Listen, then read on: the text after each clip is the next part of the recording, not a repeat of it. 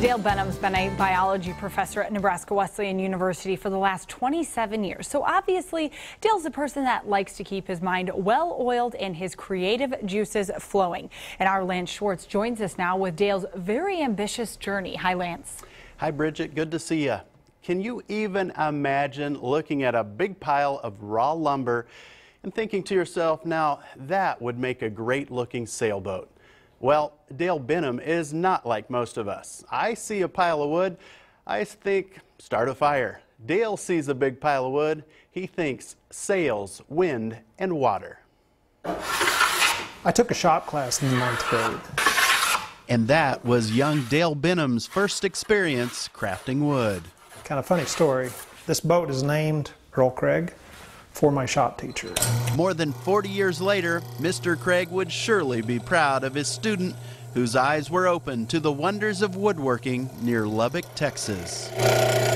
It was really influential in my life. So influential that Dale started searching for plans to build a sailboat in 2012. Ian Ootrid was the designer. He lives in Scotland. And Ian sent Dale a handwritten note wishing him luck after he purchased the plans. He doesn't say how to do it, but this is the way it should look in the end. So it's up to you to figure out how to do that. If it's the 5-degree angle. He'll come in the evenings and he'll say, well, that was a head scratcher. He can't shut his monkey brain off for hours. Dale's wife Sandra has been right there every step of the way for the past 4 years of boat building. When he finally puts it in the water, it's going to be a really exciting day. I think I'll probably take 1,000 pictures. Well, that day came, and she did.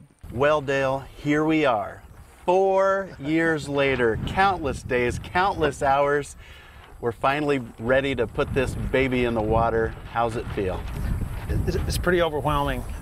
It's pretty neat to be sitting here thinking that, wow, it really is going to go in the water and I'm going to sail tonight.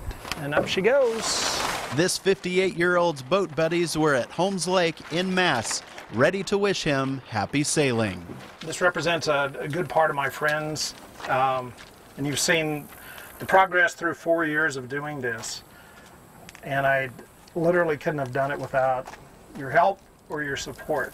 This long journey has dared Dale to dream.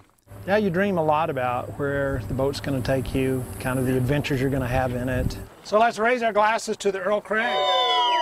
May she always bring us home. Yeah. Coming aboard! Appropriately, Sandra got to be the first mate on Dale's maiden voyage. How's it feel? Yay! Wow, it's a pretty good feeling. I'm used to such a little bitty boat. This one just kind of has a little slow motion, little roll to it, and yeah, it's fabulous. Working on this boat for more than 4 years gave Dale a lot of time to think about the impact his old 9th grade shop teacher had on his life. So Dale searched for and found Earl Craig himself, now 78 years old and living in Denton, Texas. The inspiring Mr. Craig now knows the enormous difference he made in the life of a 15-year-old freshman named Dale Benham. And be on the lookout, Bridget, because if you're out near Holmes Lake or Branched Oak Lake this fall, you just might see the sails of the mighty Earl Craig catching the wind and sailing toward the sunset. That is so cool. Such a lot of gratification that he must have. Thank Absolutely. you, Lance. We'll update your forecast next.